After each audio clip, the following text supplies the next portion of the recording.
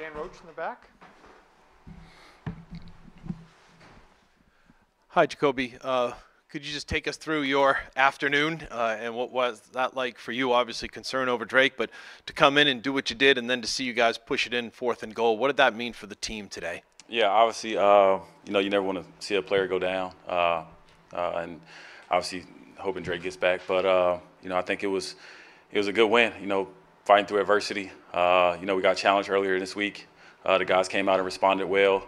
And obviously, being able to come in the game and guys rally around me and help make plays and we obviously pushed it in at the end to score the win. I think that was an encompass of a lot of things throughout the season. Just hoping this is a snowball effect and we start something special.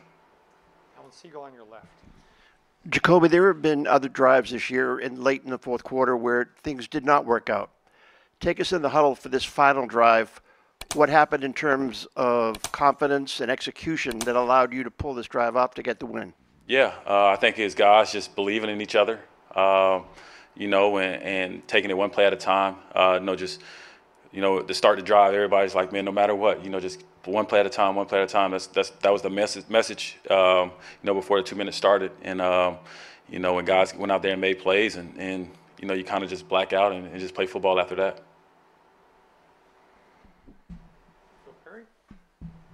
Can you take us through the throw to Kayshawn at the end? Took a good shot to your lower half, it looked like. Did you know the hit was coming? And, what'd you see on that play? No, I didn't. I didn't see it. Kayshawn made a great play. I felt like I underthrew it. As soon as it came off my hand, I was like damn, that's the one. But he made an unbelievable play that we needed at that time. And the safety had tilted the opposite way away from the X, where Kayshawn was lined up. And he did the rest. I was a mere, speckle on the play. Hey, Jacoby, through the first 7 games, there were 7 different offensive line starting combinations. And this was, I think, the second time that this group got a chance to play together to start a game. What were your thoughts watching them initially in terms of, Gerard talked about body blows, even on 2-3 yard runs, applying body blows to the Jets defense. Did you see them coming off the ball in the start of this game a little bit differently? And what would you say overall about their performance today? Yeah, you definitely saw the confidence build throughout the game. The Jets have a good D-line, and obviously getting Hassan back this week it was a boost for them. And those guys knew that they had a challenge, and you could see it. As I was in the game, you can see it as those guys, our guys, confidence starting to build and asking for plays on the sideline and buying into the plan and communicating. So I thought they did a hell of a job. Jacoby, we could hear the celebration in the locker room echoing down the tunnel. Can you just take us through what it was like coming off the field into that locker room, having this is the first win at home, 6 weeks since past 6 weeks haven't gone your way. What was it like coming into that locker room and sharing that environment with your teammates? Yeah, it's exciting. Winning in the NFL is hard. I know y'all don't think that, but it's hard. And the guys have worked hard throughout the season, but going back to training camp, and we've been in a lull. Things haven't been going our way. But today the ball bounced our way, and to celebrate that and experience that with the guys. It's a great learning tool for young guys for one, but also for our team. It's just like if we just stay the course, stick with the process. And sometimes you get lucky enough and the ball bounces your way.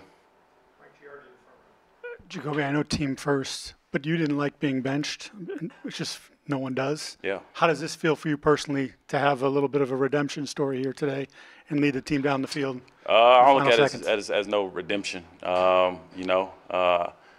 I think this is a testament to me believing in myself and not y'all, and I'm very aware of that. And I was very fortunate that to have this opportunity and to go out there and and get a win with our guys. It was it was sweet. You can't put it into words, but I'm not trying to be arrogant or nothing, but I'm very proud of myself today. And Jacoby, also to that point, obviously getting benched isn't easy, but showing the resilience you did today, was there anything about maybe having that time? I know you're a really introspective guy, whether it was perspective or maybe just feeling a little healthier that helped you with that time compared to, actually getting in the game? No, I just, believing in myself, and sticking to what I know is right, and you know that I can play in this league is I don't look at it as anything else but that, you know. And like I said, you know, just believing in myself and going out there and doing what I know I can do on a day in and day out process and basis, and you know, these are the results. Thank you very much. Yeah, thank you.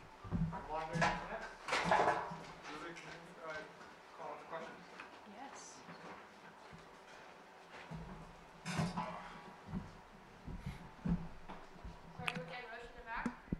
Hi, Rhamondre. How good did that feel after what was an interesting week for you guys? How did that feel today to put that together? And it seemed like you had, especially on that final drive, that determination that you would not be denied. What was that like for you? Yeah, it feels good to, you know, be at home, get a win, and yeah, it feels good to get a win at home. How about that final drive? Yeah, just being relentless, trying to win a game.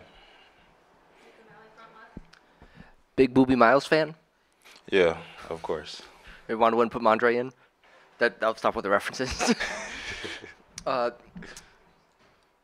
Gerard described the offense today with a lot of runs that were maybe not the most physical, but were not the most productive, but were physical, and described them as body blows. How important is it to bring that physicality to the running game, even if it isn't turning into the raw yardage that you maybe from the outside may want to see? Right.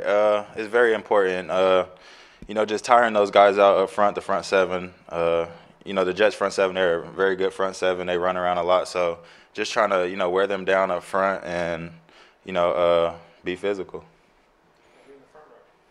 Rhamondre, we hear about next man up all the time, but, you know, what was the mood in the locker room when you guys heard that Drake was going to be out for the rest of the game? Like you said, just next man up. We had a game to win and a game to go play. So, yeah, next man up. Josh Brigadier in the middle. On the winning touchdown run, did you know you were in the end zone? It was kind of hard to see from our vantage point with all those bodies in there and where you actually were, but did you know you crossed the plane? Yeah, I knew I crossed the plane, yes. Rhamondre, what was the difference between, right over here, Okay. What was the difference for you guys week 3 as opposed to this week? I know AVP talked about sticking with a run a little bit more. I don't know how much that figured into it, but just in terms of overall game plan and your approach, what was the difference between the week 3 loss and what happened today for you guys? Well, I look at every game as a totally different game, even though it's the same team. But yeah, I think we ran the ball. We ran the ball a lot. We were physical up front. O-line was moving people, and I think we just had a nice physical game. And I'm glad it ended the way it did. Alan Siegel, far left. Rhamondre, after that third down didn't get in, it was 4th and 1. It was going to be it for the game.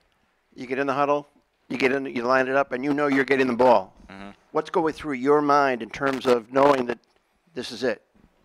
Just, you know, the win is kind of on my back at this point in the game. So I know I had to get in regardless of what happened and, you know, to get the win, and I'm glad I did that.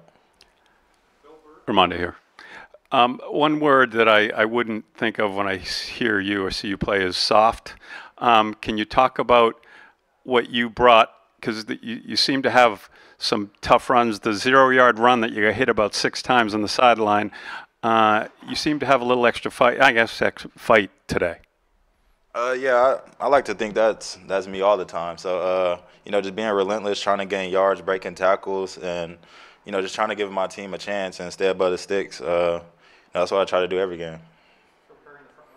How did you feel the team responded to those soft comments from Gerard from last week? I mean, we responded good. I guess we won. So, yeah. Taylor Kyles. Rhamondre, you guys overcame a lot of adversity today. Obviously, Drake May goes down and, you know, some inconsistencies. What's Alex Van Pelt like in those moments? What's he telling you guys on the sideline as all these things are happening? He's trying to obviously get you guys to, you know, stay locked in. It really is just next man up. You know, we got to stay locked into the game. We had a whole game to play. Drake got hurt pretty early, so we still had a lot of time on the clock to, you know, go get a W. And I feel like we did a good job just, you know, believing in Jacoby, just believing in AVP and going to get it done. Last question, Bob Stewart. Rhamondre, the defense today, they're playing shorthanded again. Kyle scratched, Daniel not playing because of injuries. There were a number of instances where they forced the Jets into field goal attempts, one that was missed after a sack, to give you guys the opportunity to come back and take the lead and then eventually to win the game. How would you characterize their effort today defensively? Relentless. Like you said, some guys had to step up today, and I think they did a great job. Got us on the field when we needed to be on the field, and you know they played physical. They played just how we would want them to play. So great by them. Thank you very much, Rhamondre. Thank you, guys. We'll start with Danny Rosenback. Marcus, you had said that you were close as far as maybe being able to get one going as far as the punt return, or what was the feeling like for you, and how big of a boost did you feel that gave your football team? It was one of those situations to where Hasty had a great block first off. All my guys were, working their tails off and everything like that all year and everything, so that was pretty good, but I owe him one for sure. I definitely should have scored, so I put that on myself. Hey, Marcus, can you describe what it's like to go from playing defense, and sometimes you've got to run down the field in coverage, and then you've got to immediately refocus and catch your wind to return a punt? What's that transition like, and what was it like before that 62-yard return? It's one of those situations to where you always make sure that you condition. We take pride on making sure that we're conditioned as a football team just in general, so that's the main thing that we focus on. Hey, Marcus, you guys come into the game 6 losses in a row, and obviously coming back from London, not the easiest turnaround. Mm-hmm. How do you sort of turn flip the switch, I guess, and mentally get yourself ready, and then what's it like to achieve the result when you do that? Yeah. Coach Mayo, he talked to us about the situation of course, we know we have 6 losses, but it's all about going back to practice. We can't mope on what's in the past. What's in the past is what we can't change. But it's one of those situations to where we do still control our destiny, and just making sure that we go 1-0 each week is the main thing. So we're happy that we got the dub. Marcus, sort of going off of that, past 6 weeks, locker room hasn't been the most boisterous after a win, but this week we could tell a clear difference in the energy pouring, like we can hear it out in the tunnel. What was it like coming into that locker room and sharing that moment with your teammates of finally breaking through? It felt great. We put a lot of blood, sweat, and tears whenever we come down to practice and just training camp and everything. So it's hard to win in this league, and some people, take it for granted, but it's definitely hard to do. So we're happy to get the dub. Marcus, you're obviously a versatile guy who can play inside and outside, but you've mostly been a slot guy this season. So what was it like in this game, mostly being on the outside, and what was the challenge that you had going up against like Garrett Wilson? Yeah, just that combo is top tier for sure. Garrett, great player. Rogers, Hall of Fame player. It's one of those situations to where I didn't play the best game, of course, but it was just one of those situations to where just taking it one play at a time, and definitely made a play at the end of the game that helped out, but just happy to get the dub. And along those lines, possibly part of the reason you were playing out there was that John, wasn't practicing on Friday and is going, was dealing with something off the field. Just as a teammate, a veteran guy, what are your thoughts on John and just sort of just helping lift him up and come out with this result? Yeah, us 3, I would say Gonzo, John, and myself, we all can play inside and out. So it's one of those situations to where, coach come up to us and let us know what he want, game plan each week, and we just go from there. Thank you very much. Appreciate y'all. If you have questions, we'll start with Dan. Oh, man, good to talk to you guys after a win. I know, right? Could you point out all the negative things you did today, Hunter? No, just kidding. Yeah. After what you guys were able to do after the week and, what your head coach said, you guys had a meeting. You have 4th and goal with 25 seconds left. You put it in. What did today kind of say about you guys as far as the team goes? I mean, I think we've been a tough football team the whole entire year. Obviously, record speaks for itself, and we haven't been able to produce that into wins. But guys just keep going to work, keep enduring the hard times, and just continue to be mentally tough, I think, more than anything. I think it was just good for everybody to go out there and execute and get a big win. Everybody needed that. Hunter, we could hear you guys coming off the field in the locker room, hooping and hollering in the locker room. Where did that locker room rank in terms of celebrations after a regular season win and in terms of atmospheres you've had coming off the field? Where did it rank? I mean, it's obviously good. It's a great feeling. I mean, especially the way the season's gone so far. I mean, 6 straight weeks of, just tough locker rooms. So to finally break through and have a, big win for us, especially here at home, it's just what we needed. And, the locker room obviously reacted like how it should. I mean, that's a big win, divisional win against a really good football team that has a lot of talent. So it was huge for us.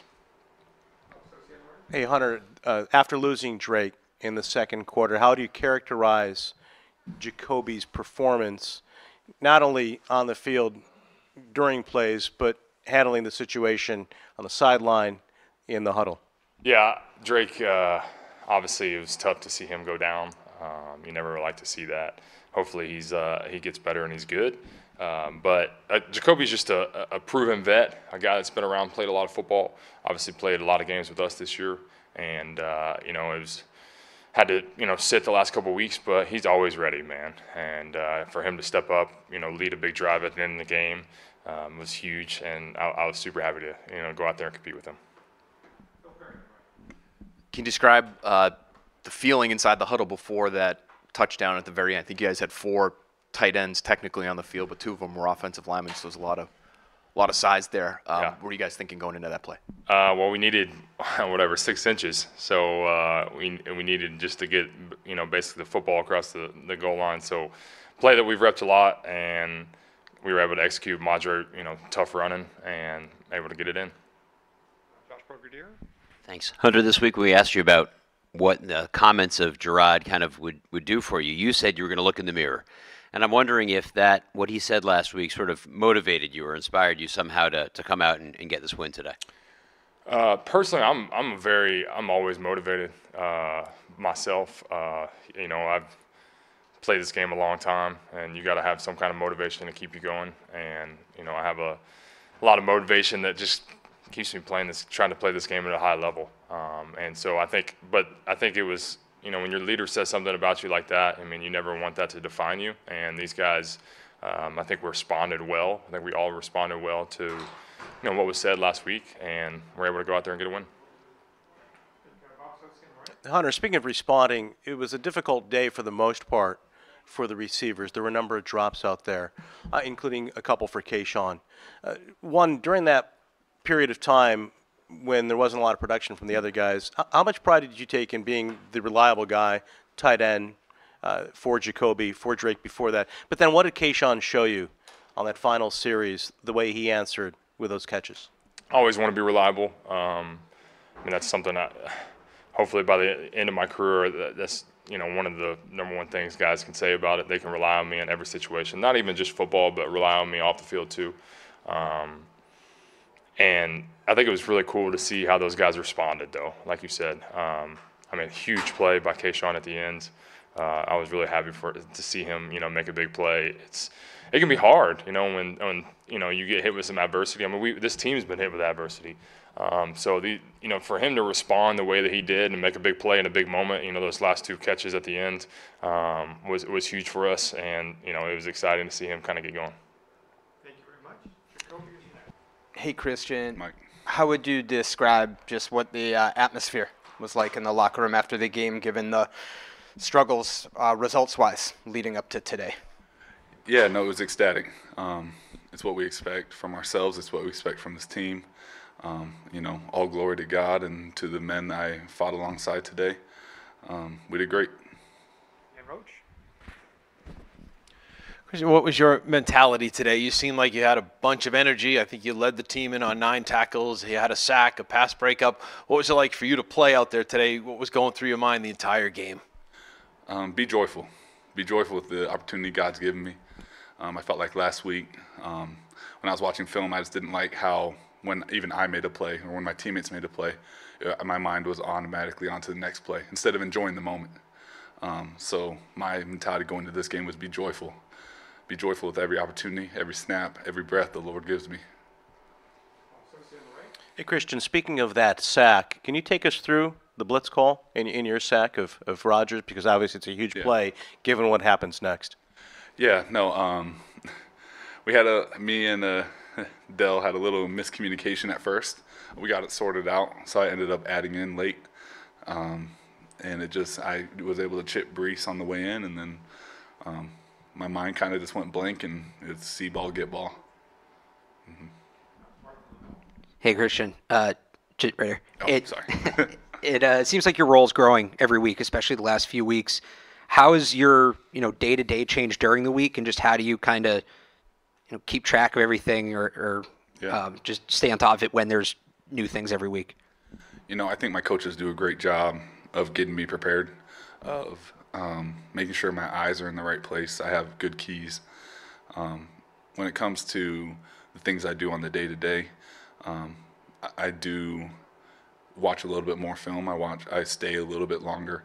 But I wouldn't say much changes. I always prepared like I'm a starter.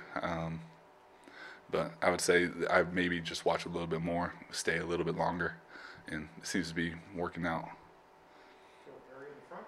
Christian, was there anything you guys changed with your front today to help your production against the run? Last few weeks obviously been a little bit different story, but much better in terms of overall production today. It really came down to everyone doing their job. For us as linebackers, we have to have good eyes, good keys. If you have your eyes in the wrong place, then you're gonna be all over the field. You're never gonna be where you're supposed to be. And I would say that's what I took from last few games I've played. Is I'm like, I gotta lock in on my keys, on my eyes, and then the play will come to me. Don't try to do someone else's job. Do my job. I know that DeMarcus Covington's mentioned that last year you were really exclusively a special teamer, but this offseason really started working more on the defensive side of the ball. I'm curious what exactly changed, and I know you mentioned like in season how that changed for you, but really just what was that like going from someone who was only in one phase to someone who could contribute in multiple ways? I would say it comes down to the coach's belief in me. They saw, or at least I think they saw, that I'm a little bit faster. I can cover pretty well. And it's just, I feel like when talking to them, they said they want to use my tools a little bit more. Nothing is given, nothing I have is given to me. It's all given me from above. So whether it's a small role or a big role, I'm going to play my heart out. And I think, I wouldn't be where I'm at now if it weren't for High, Mayo, DC, and even like Mike and Bry. There's a lot on our defensive side with the coaches and with belief in me, and just feeding into like, hey, you're the best, you're the best, you're the best. Play like it, play like it. So I've nothing but high praise for the coaches and getting me ready for this role. You mentioned earlier appreciating things in the moment, and we overheard a little bit of that walking past the locker room. We could hear the celebration on the inside. Could you just take us what it was like in that moment, celebrating with your teammates, and what it felt like to get that win? I think it was a great win. It was ecstatic in the locker room. I think we're all hungry for more now. I think we're hungry for being better because the game today wasn't perfect. We strive for perfection, but in the moment, like I said, we want to enjoy the things that come to us. I think it was great to see everybody smiling, everybody excited to win, excited to be here, and ready to keep going forward. Keon, after the game, said that Aaron Rodgers looked maybe less mobile than he did earlier in the season. Was that something that you guys noticed as a unit, or was it just him? Obviously you had the sack there early in the game. Were you able to notice that as a unit? I've watched a lot of film this week, and I couldn't tell that he was less mobile. There's a few times where he was getting out of the pocket a lot, like against Denver. Just showing that he's older, but his legs are working well. Maybe that's just something Keelan picked up on. I didn't notice it out there, nor did I. Not that I didn't care, but it wasn't going to affect how I was going to play. Yeah. Thank you very much. Thank you, guys. Appreciate it.